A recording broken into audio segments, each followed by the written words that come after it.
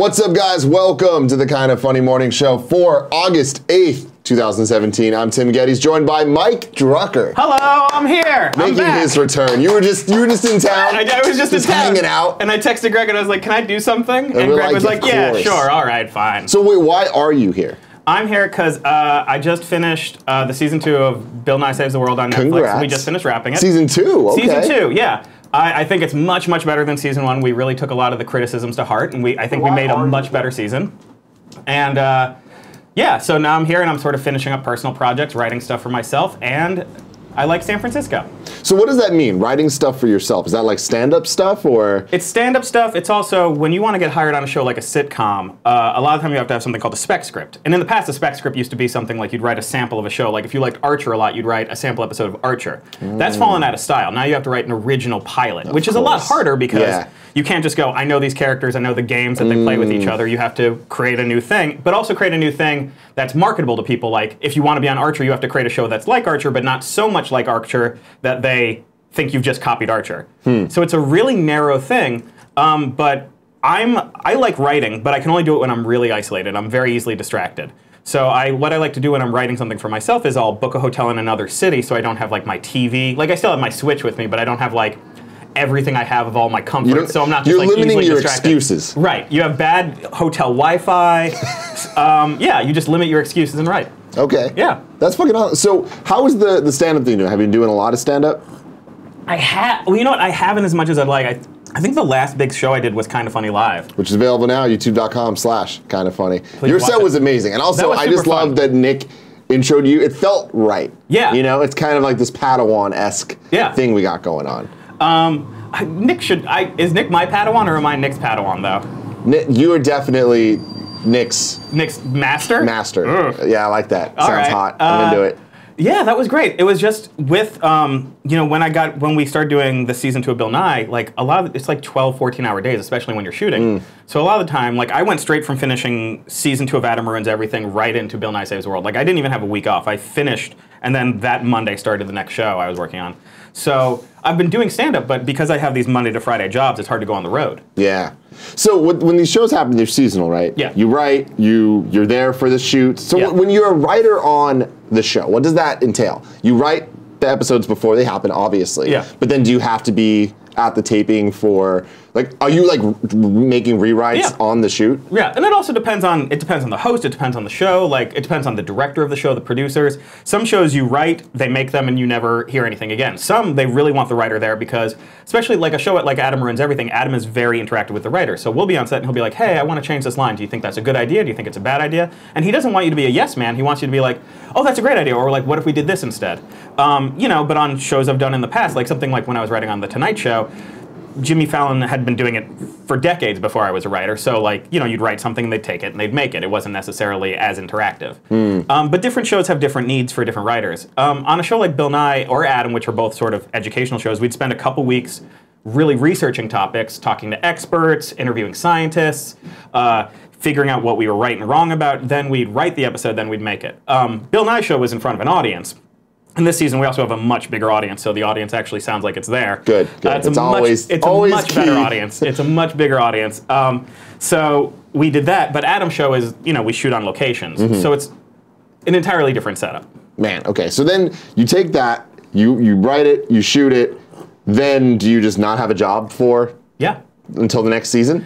You don't have, usually you look for another job. And it's not like you look for another job like, I quit, I'm done. It's just, okay, I know that we're not coming back until December or January, February, or March. And so you try to find a 3-month gig or a 4-month gig, and sometimes that means you don't come back, or sometimes it means you find a short gig and do that. Some people will even just, you know, I'm not married, so I don't have like the dual incomes, but like some people will just not work. Yeah. You know, they'll be like, okay, I'm gonna be a stay-at-home parent this time, or I'm gonna just work on projects for myself. Wow. Some people just tour, which I've done in the past, but I think I'm more of a writer than a performer. That's interesting. So I'm very interested in this stuff now because of Nick. Nick went from zero to hero when it comes to the stand-up stuff, and seeing him talk about it on GOG and then now go to the open mics and just continue to do it, like kind of behind our back for a while, which was awesome. That's the way you have to do it. Be revealed that he just did it, and now he'll invite us out to the things. We're seeing him get better and practice his set, and his set goes from 3 minutes to 5 minutes. I think he's at 10 minutes now.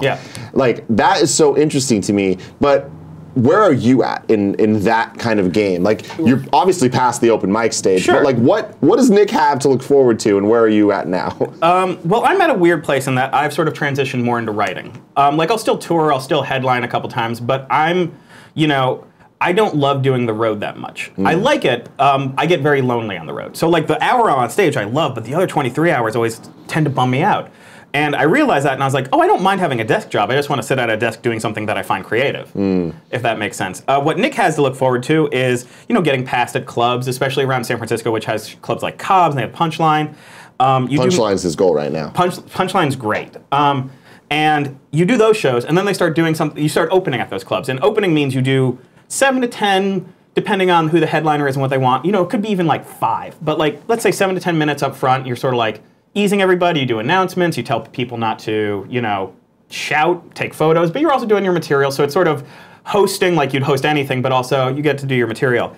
After that, something called featuring, and featuring is the middle guy, or woman, middle person. It's the middle person, and you do about 20 to 30, again, depending on what the headliner wants. Some headliners don't want to do a lot of time, so you as the feature will do more time to complement that.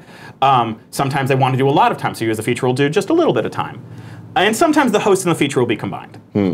But the feature, usually you're paid like $500, $750, maybe more depending on who the headliner is and what the club is. But it's not a lot of money, and usually they use local people because they won't pay to put you up. Got it. And I know when I was starting, I would sort of eat the cost of it. Like, I would fly to a city like Philly and do Helium, or Portland and do Helium. Helium's a good comedy chain. You know, Helium's one of my favorite comedy chains. But I'd go to like Philly or Washington D.C. and I would pay like $300 to stay in a hotel for the weekend and then make $500, and then with the plane ticket I might have lost $100. But you get to do 30 minutes 5 times in a weekend, and that's really good for improving you. And so if you're featuring, does it really matter who you're opening for? Like, is that something where you're like, oh man, I get to say I opened for? Yeah. Well, it matters who you open for. One, because of the audience. Sometimes, you know, there's two schools in stand-up. There's either you should appeal to everybody, or you should figure out who your audience is and go after it. And if you appeal to everybody, that's great, and you can usually do well, but you'll always find a headliner who has an audience that's not your audience. And so sometimes you'll feature and you'll do 30 minutes in front of people who don't want you there. Yeah. You know, whether it's someone who disagrees with your politics, and that's fine, or if it's someone, you know, like you'll get somebody who's like a huge party dude who's not my audience, and they'll be like bachelorette parties and bachelor parties. And you're making Castlevania jokes. And I'm making Castlevania jokes. So the headliner, and also sometimes the headliner, like when I've, you know, featured for Brian Posehn or Patton Oswalt or Jeanine Garofalo, like these audiences come in that are these audiences that are my audiences. They're people that speak to me, who like what I like, so it's a lot easier. Now, yeah, you should develop skills where you can appeal to everyone, but I won't lie when I say the headliners that you like are a lot more fun to work with. Yeah. And sometimes you'll work with headliners that are assholes. Am I allowed to swear? I'm sorry. Oh yeah, you're allowed to do it. Am I allowed to swear? No, absolutely. Okay. Absolutely. I was told I'm allowed to swear as much as you want. That's what you guys get for subscribing. Yeah. You know, sometimes you'll get headliners that are assholes. They're not like mean to you, like, but you know, you're hanging out with someone for 3 nights for hours at a time, and you'll have someone who totally ignores you. On the flip side, you'll have someone who's like, hey, you want to hang out? You'll see movies with someone. You'll make a new friend. Yeah. So there's a lot of cool things and weird things about the road that Nick has to look forward to. So the other thing that I wanted to ask you about is the duration of a set. Yeah. Because I've been watching a lot of stand-up specifically on Netflix, and Nick and I have kind of been every week just talking about, oh, which ones did you watch, and comparing them. Yeah. There was a series called The Stand-Ups recently. Did you see that? I did, yeah. Where it was 30 minutes instead of an hour. Yeah. And I think that is a much better time, because agree. it's like it's much tighter and it just gets in and gets out. Right. Whereas the hour can kind of drag on a bit, and I found myself, even if it's really funny, being like, oh, I can pause this and come back later, and then I don't really ever come back later. Yeah. And with you, the idea of burning material. Like, have you ever had a 1 hour stand-up special? No. I've done like small things on stuff like CISO, which is always hard to say. But like, I haven't done a 1 hour stand-up special. Because then that is impressive to me, because for Kind of Funny Live, for example, you did a 10-minute set at Kind of Funny Live 2, and then you did an entirely different 10-minute set at Kind of Funny Live 3. Yeah. That's 20 minutes of material that you might not want to waste on us, on some stupid internet shit, knowing that it's going to be put out there, that everyone can see it, and all of that. Like, does that stuff cross your mind, or do you just kind of like have enough material, or are you able to like make curated sets based on where you are? Yes and no. One, it's a good challenge, you know, because it's so easy, especially for someone like me who doesn't do stand-up as much as I'd like. It's so easy to fall into just having the same 10 minutes that you do for 15 years. I haven't been doing comedy for 15 years, but like I know people who like, you know, I saw them 8 years ago where I'm like, oh, you're still doing that joke. And I've done that. Like I've done a set, you know, I've been doing, you know, I'll do like a 45-minute set somewhere and I'll be like, you know, okay, I can see this crowd doesn't like this new stuff. I need to go into old stuff. And it's annoying. That said, it doesn't really burn material. Like if you watch carefully, you'll see someone do a late night set on something like Conan, and then you'll see that material sort of repurposed for a Comedy Central Presents type thing. It's not unusual to take that material that you've used elsewhere and then package it up in that hour, in that half hour.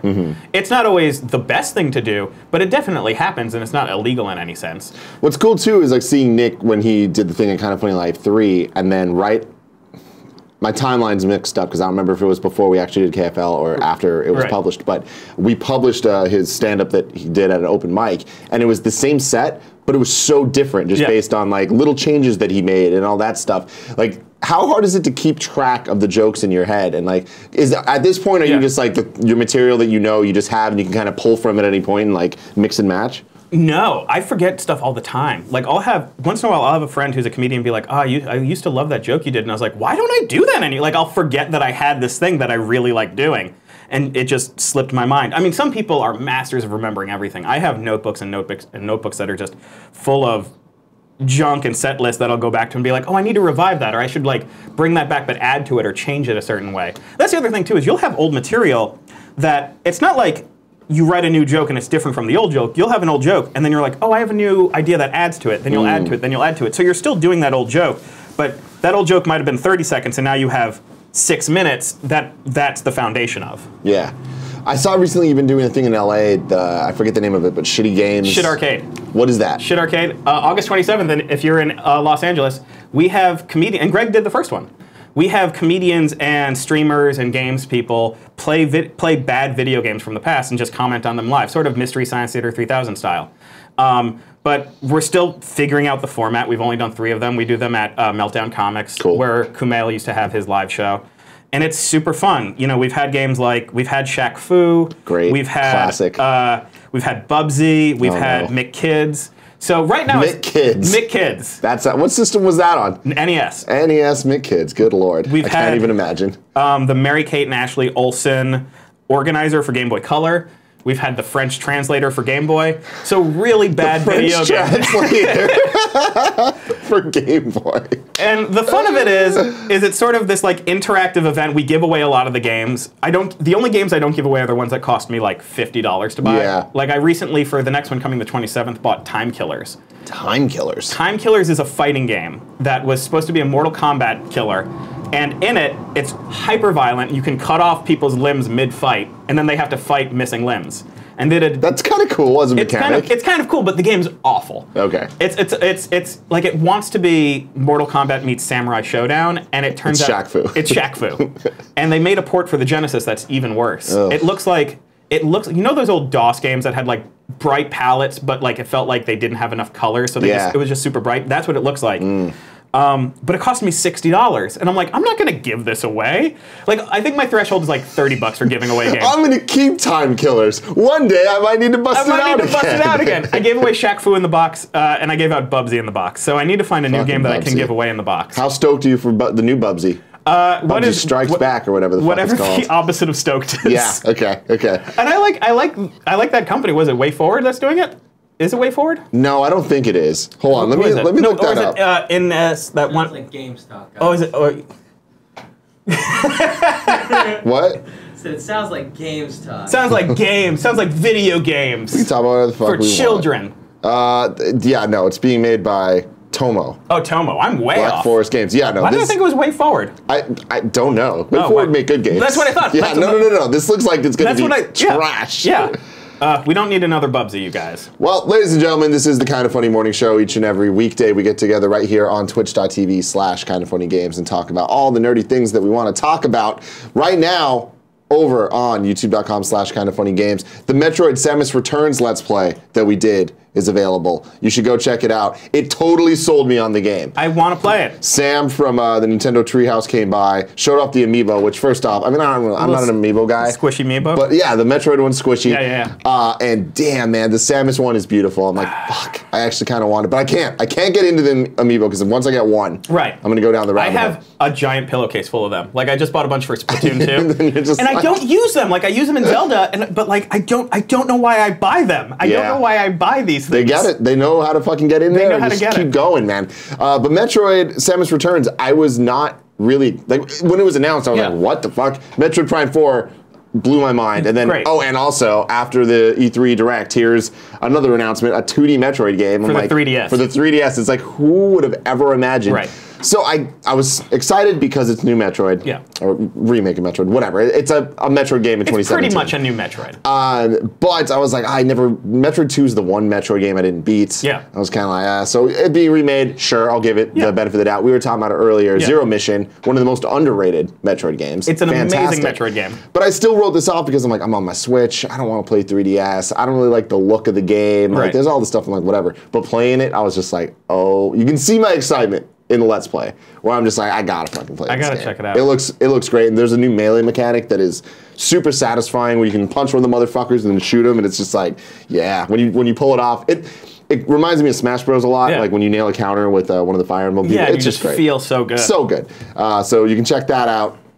Awesome. I think that's all of the housekeeping stuff that we got. Yes, it is. Let's get into the news. This comes from over at IGN. There we go. Joey is on the board today, by the way, everybody. Her first time. Kevin is doing something. He's like helping her, but he's just sitting across the room, which I appreciate. But I like that even when you're not doing something, you're still attacked. Yeah. Like no matter what position you have, you are under attack. Monitoring the show. You're doing good work. I'm on your side here. I'm not. I'm on your side. So this news is going to be particularly thrilling to you, Mike Drucker, and I say that. Oh, my favorite movie series of all time. Yeah, James Cameron, who's currently at work on Avatar 2, 3, 4, and 5. I literally, I know that it's like, my friend Dana Schwartz is this writer, and she had this tweet once that was perfect, which is like, it's the biggest movie of all time, and you cannot quote anything from it. Like, there's nothing. I see you. That was a quote. Yeah, you could. That's in every movie. Is the phrase like I see? Like I don't remember anything about Avatar, and I saw it twice. I actually really like Avatar. You I know people give it a lot of shit. Oh, it's Pocahontas. Oh, it's Dancing with the Wolves. Whatever. I thought it was a good interpretation of that story. Right. An amazing use of 3D. Amazing use of 3D. But Avatar feels like it's like someone you dated in college. I don't hate it, but I'm like that was a thing that existed. And see, that's true. Do I need more? Do I need 2, 3, 4, and 5? No. Now it gets better. In the September issue of Empire, Cameron confirmed that Colonel Quaritch, Stephen Lang, will indeed return to serve as the primary antagonist in each film right up to 5. Now, I don't know if you remember this. I don't. He died violently with 2 arrows through the chest. Well, is he now an Avatar? I don't know. Like, he should be dead as fuck. But somehow he's going to come back for 4 sequels. Do you believe that we'll get Avatar 5? I hope not. Here, you know what? I know Avatar's a movie, but Avatar to me is like everything that's wrong with a video game series when they're like, we're creating a whole new world. And I'm like, just make the first one good. I don't need you to promise me that it'll be good by the 5th game in the series. Just make the first one good. Yeah, I mean, what's crazy is I only believe that this might happen because Avatar Land or whatever the World of Pandora just happened this year in Disney World. And I'm like, they're making a Star Wars really land. They need an Avatar land. They did it though, and it looks super cool. But it's like, why? Why the fuck are they doing this? And why is he the bad guy in all of them? And also, why would you tell us that? Now we know he doesn't die, or maybe he does die, but he comes back. Like the main character was a twin brother. So maybe he has a twin brother too. Was he? There we go. Pandora were twin brothers. We just know that his last name is Quaritch, so it could be his twin brother like Dave Quaritch, who's also a colonel. Oh my god. And then he has a triplet. He's probably higher ranking too. I don't like the successful brother. I have a lot of beef with how colonel's spelled. Yeah. The word in general, Yeah. colonel? It's like, who the fuck decided that? They don't deserve a raise. Guardians of the Galaxy is coming out on Blu-ray very soon, August 22nd, and they released a music video featuring David Hasselhoff. I thought we'd watch it. At least part of it. Let's do it.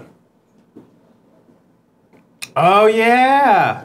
I like Are we this. getting audio? No, we're not. Hold on, sorry. Joey fucked things up. This is not true. There we go. Oh my god. So you've got to give it up to the Guardians producers. Right. Like, they did this. They didn't need to do this. They did this. They made this happen. For a Blu-ray release. Man, I miss music videos with sets like that. You just don't see it anymore. I will You say, do. Korea. what I've liked... Korea, right? In South Korea? Oh, K-pop? Nah, that's different though. Those sets are way more advanced than this. Where's the Hoff? Oh, he comes in later. Have you seen this already? I've seen this already. Oh. No, I'm okay. I'm okay seeing it again. What's amazing about this is, you know, we've all worked in making videos. The amount of work that was put into making this look like it was not a lot of work was probably so much work. Do you know what I mean? That is so true. Like, they had to, like... I don't like that it's still 4x3. Like, I love it. no. This would have come out in the 70s. Sure. Back when televisions Oh, were Lord. Fucking green the screen robot effects. doing the robot. Oh, she's nailing it. See? He is so bad. It's so great. But again, like, there had to be, because every editor who worked on this, their instinct had to be like, this looks bad. Yeah, This could look shittier. This could look shitty. Yeah, exactly. Because you've also seen like poorly done 80s and 70s parodies where you're like, I can tell this was shot now, you just used a filter. Like, you really have to work to make things look bad. There we go.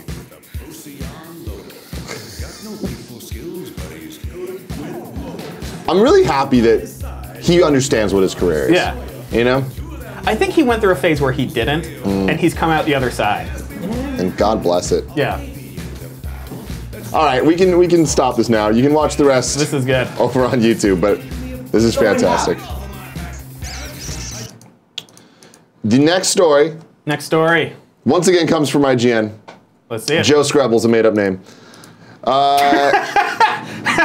Judge Dredd, Mega City 1. Carl Urban is in talks to reprise lead role for TV. Yes. Mega City 1 producer Jason Kingsley has confirmed that the team behind the show is in talks with Carl Urban and shed a little light on how the show will handle its plot in a statement to IGN. Kingsley said, "We've been in discussion with Carl about his possible involvement in Judge Dredd Mega City 1, which is a horrible name, for some time. These conversations continue, but we're keen, he's keen, it's just a case of us making sure this show is everything we want it to be. This needs to be done right. The fans deserve it. Our team is working hard on scripts for the first season, creating engaging multi-thread storylines, one of which will be Dredd's, but others which will take us to the wider world of Mega City 1. Mega City 1. I didn't even know that Judge Dredd, a TV show, was in talks. I feel like everything's always in talks. This also could be nothing. My thing is, I don't want it to be anything unless it's on Netflix. Or HBO, I think or HBO. Amazon, or Hulu, Yeah. like something that they can just fucking be Judge Dredd. Exactly. You want it to have that violence and that over-the-top Judge Dredd that the recent one had and like the Stallone one did not have. Yeah. Well, the Stallone one had its own kind of magic. It did have its own kind of magic. Magic, Rob Schneider. Right, yeah. That's true. That is true. Who was also in Demolition Man with Sylvester Stallone. Cinematic Universe, Right, yeah. Another great movie. But I mean, Dredd 3D was amazing. Dredd 3D was amazing. Oh, speaking of that. Yeah. Producer of that, Adi Shankar, also produced Castlevania on Netflix. Yeah. I've been talking a lot about this. Have you seen it yet? I loved it. Good. Me too. I really want liked more it. now. Here's what I liked about it. It felt like a Saturday morning cartoon for adults in the sense that it's not like, it's not like this like heavy prestige television where I'm like, okay, I got to follow all these themes and learn these characters' backstories. I'm like, oh, they're killing vampires and shit and chopping off priests' hands. All right, let's do this. Let's go. It's just fun, and it feels like what I would have watched as a kid. It's just fun. No, yeah, 100%. Like, remember when TV was fun, you guys? Remember when you could turn on TV and like, oh, this is enjoyable, and you didn't have like Game a of Thrones, all 4-hour. my favorite characters are getting murdered. Right. Yeah. Although, did you see the latest Rick and Morty? No, I Pickle haven't. Rick. I'm waiting till it's all done. I'm gonna just watch all at once. I thought it was overhyped because I saw like the whole mention of it online and I have friends who work on the show and they talked about it and I was like, okay, good. Pickle Rick might be the best episode of television I've seen all year. Like I liked it more than the most recent Game of Thrones, which I know is insane. That's wild. Yeah. I need to catch up on this show. There must be I've only seen the first 3 episodes. The First episode, one of the best I was like, I don't get it. Right. The second episode, the one with the fucking dogs, like there was the dogs became sentient. I don't even know whatever the fucking the word. Sentient's not the word. Smart, so they didn't pee in the room anymore. Yeah, and that shit was hilarious. And then the third one kind of lost me. The series does go up and down a little. Sorry. No, go ahead. No, I'm saying the third one I think is the dream one where. Yeah. Lost you? It was in a weird alien planet, but I think it was in a dream. Yeah. I don't know. I feel like I just need to be in the right headspace and just commit and just let it flow over me. If you can watch the latest one. It's sort of like, not really part of the main storyline. So you could watch it without really spoiling earlier seasons after that, one or two things. But it escalates so fast. And it gets insane. And I don't want to spoil anything, because the way it gets insane, you're just watching this and you're like, oh, TV can do this. A cartoon can do this. It's so good. Like, it was like, I watched it while I was doing this sort of writing retreat. I watched it 4 times. Oh my God. Because I was taking notes. I was being like, this is a choice they made. And not like a choice they made where I'm like, yeah, I'm like, this is such a good choice. Like, there's scenes in that episode where, especially as a writer, when you're like, oh, they could have easily made the character go one way, and they made them go a different way, which up the energy of it. It's it's a well-written episode. It has amazing action in it. It's perfect TV. Okay. Yeah. Next story comes from Deadline. Paramount will now construct amusement park on March 2019. That could be good. So here's the thing. Kevin and I grew up with the Paramount amusement park. Paramount's Great America, which is... Six Flags now? Which is, now it's California's Great America. Okay. And Mike Drucker... Is it not Paramount anymore? No, it hasn't been for like 15 years. Yeah. So here's the fucking deal, dude. Wow. You're familiar with Disneyland, right? I'm from Florida. You got the world. You got the world. Yeah, One of my favorite things of all time.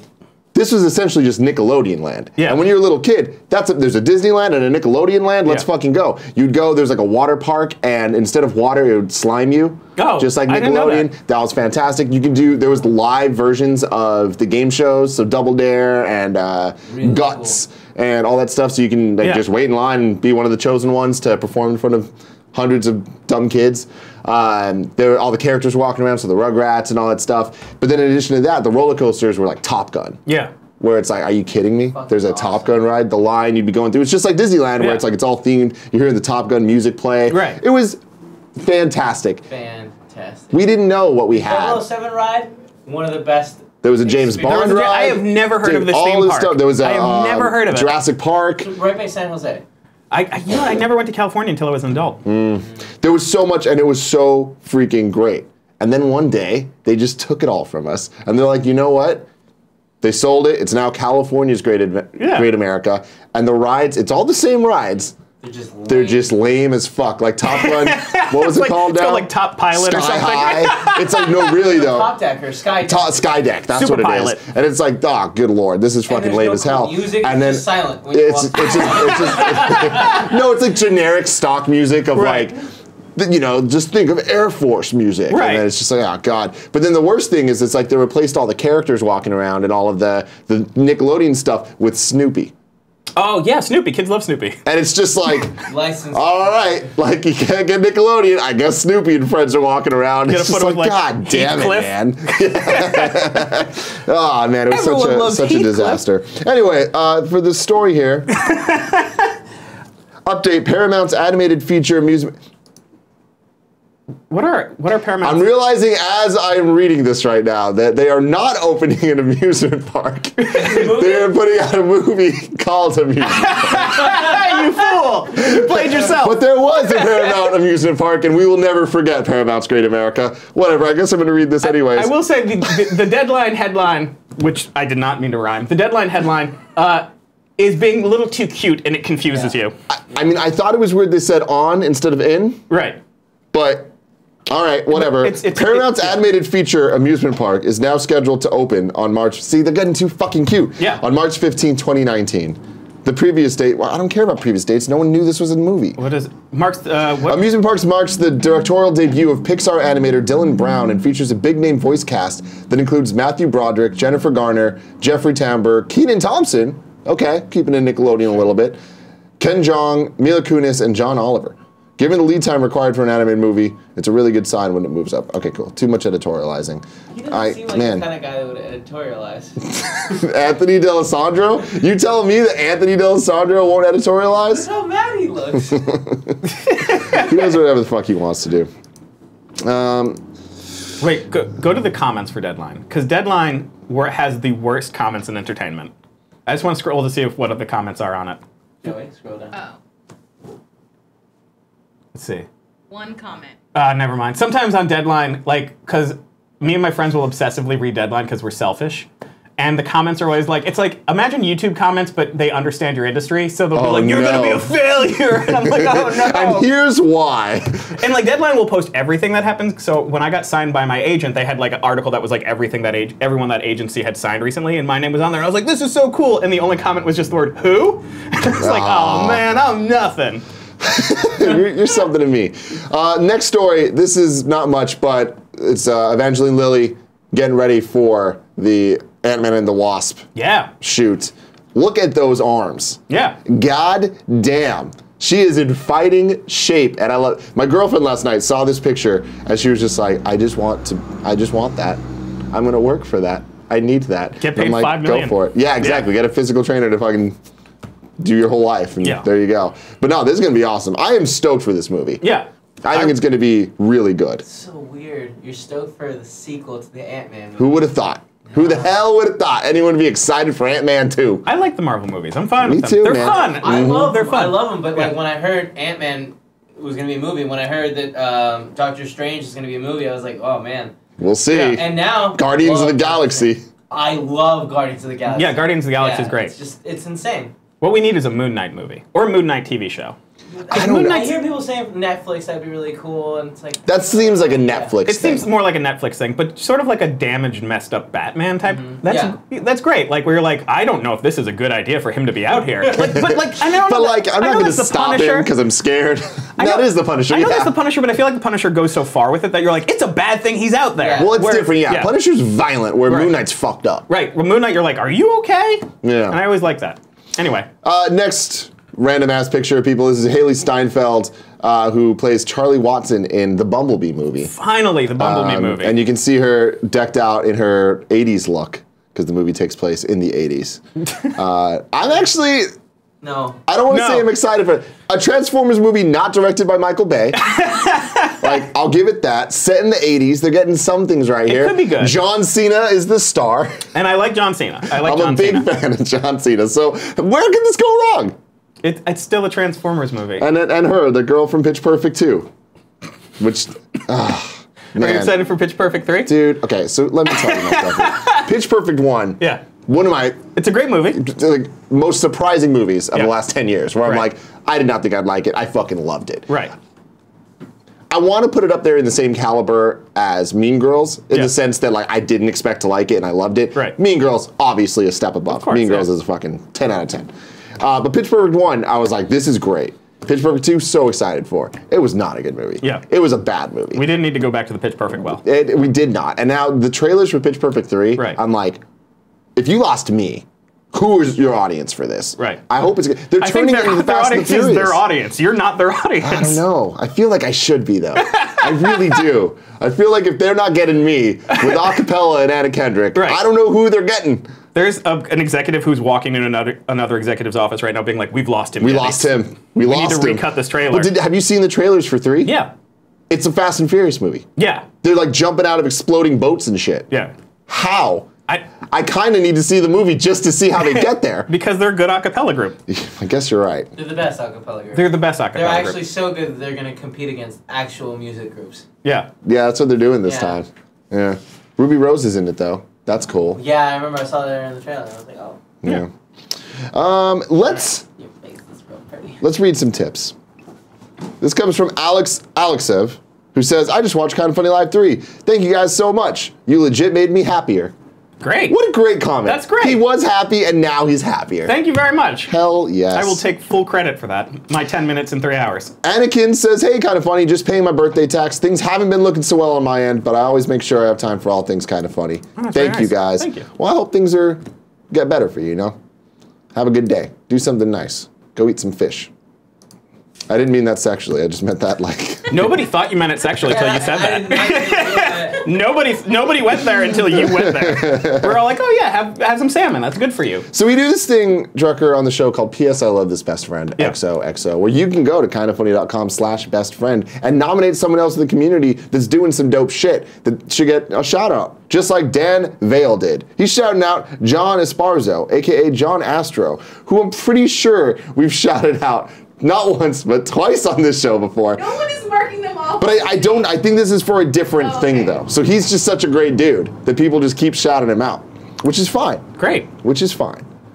Met him at Kind of Funny Live 2 when he came in clutch for a room share when I forgot to book a night. Love him to death. We still talk often, and I can't wait to see him again.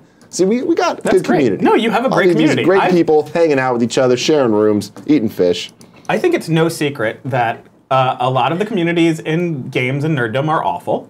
That's not a secret. You have a great community. Like when I went to Kind of Funny Live 3, like people are excited to be there and they're happy and like everyone's like planning these meetups.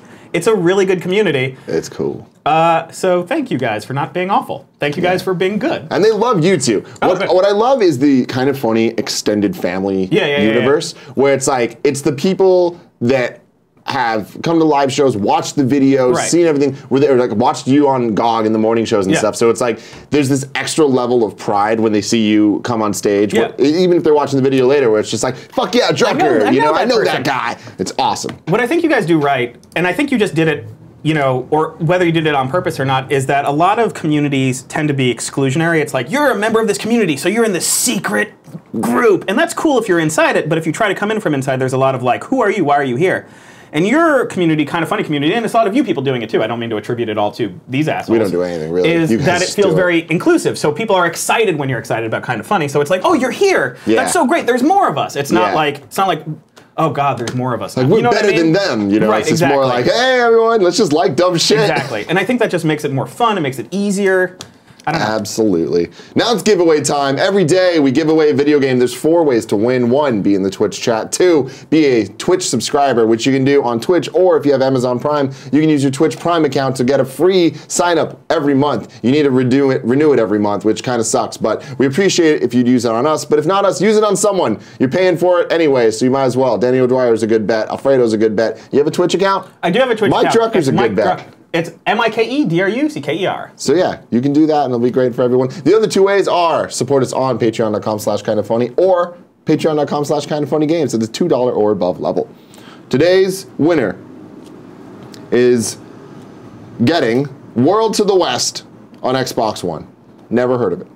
I hope you enjoy it. I was going to say that. Tweet at me. Let me know. It could be a great game. It could be. Who the hell knows? But let me know what you think about it. And the winner is from Twitch chat, Vic Darkbomb. Bow, bow, bow, bow. Wow. Yay! That Tuesday energy we're all bringing. Yep, exactly. And now it's time to talk to the chat for a little bit. What's up, chat? Let's see. What are people saying? KJ Bell says Mike Mother Drucker. Yeah. So there's that. I like that. I like that. Yeah.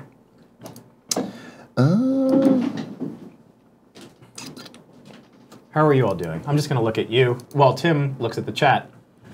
Hope you're all feeling okay. I hope you're getting through your days. If you Retrobot Jr. says, Tim, is kind of funny getting a Sonic Mania review code. Yes, we are, when I don't know, and I am itching for it. I keep refreshing my email, just hoping that it's going to be there. You ever been in that situation? Yes. Where you're just like, I can't fucking wait? Yeah, you're like, come on. Well, you know what? I saw that when I came in today. Can you get it?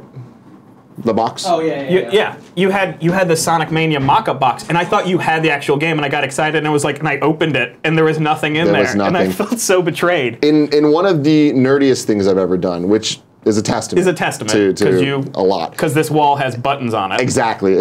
I saw, so Andrew Renee gave me a Sonic Mania instruction manual that they made, that they gave out at different events at Comic-Con. And I didn't get to get one. But she gave me it because she didn't give a shit. Yeah, who cares? And I was like, it meant a lot to me. And then I saw online that someone made a custom Sonic Mania Genesis box. Right. And I'm like, that's the coolest thing I've ever seen. Yeah. I had a Genesis box, so I'm like, I'm going to print the thing out. And to be fair, the print's pretty shitty right now. I need to get it nicer done. But boom. It's a fake Sonic Mania thing. They're not releasing this game physically, but it doesn't matter. I still have a cool thing to put on my desk because I'm a fucking nerd and I can't wait for this game. It's going to be the best Sonic game of all time, Drucker. I can't wait. I'm very excited for Sonic Mania. I'm not even a big Sonic person. I think I was for like a year in the Genesis days, but I'm really excited. It must have been a real good year, though. It was like the year that like Sonic 1 came out, then Sonic 2 came out, almost like the immediately like after. Too soon, almost. Yeah. I just remember Toys R Us had a pre-order bonus of a T-shirt, and I was like, you could get something for pre-ordering a video game? This can't be a scam. And then like years later, I'm like, why am I disappointed by this game I pre-ordered to get a T-shirt for? Anyway, I'm excited about this. I think it's going to be a great game. I think it's, it just seems like the team that made it understands Sonic. Yep. And it's weird to acknowledge that the fans understand the franchise better than the owners of it do. But we've seen it so many times. Like I'm a broken record with this, but Ninja Turtles on TV now is better than Ninja Turtles has ever been. Transformers is better now than it's ever been because the people that grew up watching and consuming the content, whether it's comics or video games or whatever, they know what these characters mean to them. So they add that level onto it. There's so much backstory of the action figure games they played in their backyard that they're adding to the canon of it that gives it that love. And I feel like these Sonic games are going to be better than the original Sonic games because it's going to be how these people remember those games feeling, not how they actually felt. I think that's why we liked Mario Maker so much, was because it was like Nintendo meeting fans halfway, where they're like, yeah, go for it. We're still going to have complete, very Nintendo control of this, but we want to see what you do. And then you play these levels where you're like, that's the best Mario level I've ever played. So good. Peppermint Gentleman says, Mike, what's the best comedy show currently on television? Oh, that's a really tough question, especially because I'm applying to a bunch of them. I would say my favorite show on TV right now, which I'd say is a comedy show, is Rick and Morty. I really like Rick and Morty. I really like BoJack Horseman. I really like The President Show. I'm also super political, which I know can be super annoying, but I like The President Show with Anthony Tamanik. I think Seth Meyers has really good segments. It's still sort of a talk show, so if you don't love talk shows, but a lot of his monologue's good. He has, I think, the best joke writer in the English language working for him, a guy named Alex Bays. That's an interesting way to put it. Yeah. So, do you know any joke writers in other languages? I know one or two comedians who do like French comedy. French comedy is very weird. Yeah, I can imagine. But so yeah, there's a ton of shows I like. Shadow Drag says, have you guys watched the Netflix Voltron series? I have not. I have not. I want to. I heard really good things though, similar to what I was saying. I hear it's better than Voltron ever was. Yeah. Very cool. Let's do a Captain N reboot. I don't know why I said boot like I was Canadian. I think it's time. Buddha of Love says, hey Drucker, what's the funniest thing Bill Nye has ever said to you? I've heard stories from the 70s and 80s that are very interesting when you imagine them with Bill Nye. I love that. But he's actually he's a super funny guy. What's funny about Bill is when he was a mechanical engineer at Boeing, he was doing stand-up in Seattle at the same clubs that I did when I lived there like 20 years later. So we have like stories about like the same dudes who were old when he was a kid are like ancient now, but like be like, oh, that guy who runs that terrible comedy competition. And I'll be like, oh my God, I've done that competition. So we had this weird connection over Seattle comedy. Huh. Yeah. That's awesome. Keep him here says, Tim, have you watched the new Jay-Z video? I haven't, but my brother ran in very excited today to talk to me about it, and I didn't understand what he was saying. It's a very good video, and you had the blankest stare on your face listening to the description. Yeah, it was something. It's a good video, by the way. Have you seen it? Yeah. Oh, okay. Directed by Alan Yang, who's one of the co-creators of Master of None. Really? Yeah. Also a great guy. Great show, too. Great show, too. Yeah. Man, I lost... Oh, here we go. Oceanic Survivor says, Mike, any chance you could bring Shit Arcade to the internet in the future via YouTube, Twitch, or Patreon? I really want to. The first two failed because we tried to stream it. However, due to Wi-Fi problems and a problem I had streaming both to the projector and through my Elgato thing, it just kept falling apart. So I kind of need to refigure out how to do it. You need a Kevin. I need a Kevin. I need a U, but I need a U that's portable, like that can go to like small black boxes. Yeah. Black box theaters. The problem is just that with the technical setup we had and the way the stage was and the projector, things just started glitching out. Like either I could stream it and it wasn't going to the projector right, or no sound was coming through either side, but it was hitting both screens, so I had to ditch it both times. But I'm trying to work on that. I'd love to also tour with it. I don't know if you guys ever want to do a version of it. We could always do that. I'd fucking love to. Yeah, that sounds maybe great. We'll do it here sometime. But yeah, I definitely. The answer is yes. I'd really like to do that. We're in sub-only chat now. Sean from Detroit says, the name Keith irritates me so much I cannot bring myself to watch Voltron. That's fair. That's a fair reason to not watch a show. Yeah. Jesse fucking Lane says, if the whole world stopped sneezing all at once, how long would it take people to notice? Probably like... An interesting question. I would say like 4 months. Yeah? Because you wouldn't notice it, then you'd be like, I haven't sneezed in a long time. I mean, I don't think I ever think about sneezing. So I don't think it would ever cross my mind. I could never sneeze again, and I probably wouldn't notice that I hadn't sneezed. I mean, if someone would talk about sneezing, you'd be like, I haven't sneezed in... Like, I have a cold, I don't think so. 2.5 years. I don't think so. Or like you'd I be just like... don't think about it like that. Yeah. I can't remember what your sneezing is like. It's very forceful. It's one... I don't know the sound. I know it's Greg's one sound. big... Maybe we've stopped sneezing. No, definitely not. Greg sneezes all the time, and it's always scary. But not recently. See? Andy sneezed yesterday. Andy did sneeze yesterday. Okay. We're good. We're good. All right. Sneezing's back, everybody. It's like Voltron.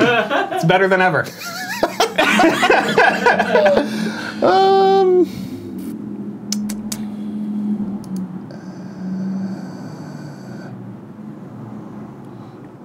Twitch chat sucks sometimes because like I see good things and then they fucking they just go away and I'm just like, oh, where'd it go? Yeah. Let's see, we don't have too much left. Oh, Lexi Gunner, this is the last one for the day. Says, hey Mike, are you going to audition for the stand-ups on Netflix if they make another season? I'd love to do it. I've definitely, because I've worked for Netflix, I've talked to them about doing stand-up stuff. I just don't have the time right now. I would love to do it. And the honest answer is I don't have the time, and it's not because I haven't been on the road as much as I'd like to. The material isn't as solid in a 60 or 30-minute block as I'd really like it to be for that big of a TV taping. But I'd definitely like to do it some way, and there's definitely been some conversations about it. Hell yeah. Yeah. I'm all about that. We should make it happen. Mike, thank you for joining us. Thank you for having me. This is always I like so that much you fun. came through. Yeah. Like, I like that you're like, you know what, I got a couple hours, I'm going to spend it with my boys. Yeah, exactly. It's great. We're about to start Kind of Funny Games daily, so don't move your butts. Stay tuned and all that stuff. Till next time, love you. Bye-bye.